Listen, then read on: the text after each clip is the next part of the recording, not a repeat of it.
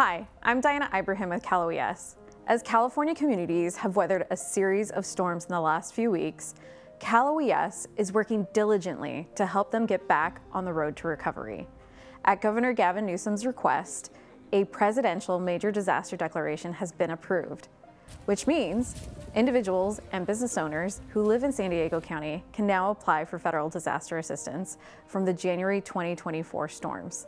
This aid helps repair or replace damaged property for individuals, families, and businesses.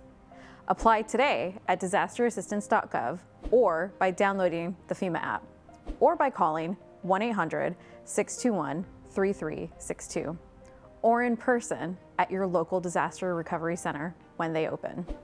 To see more from us, head to news.caloes.ca.gov and follow us on all of our social media channels.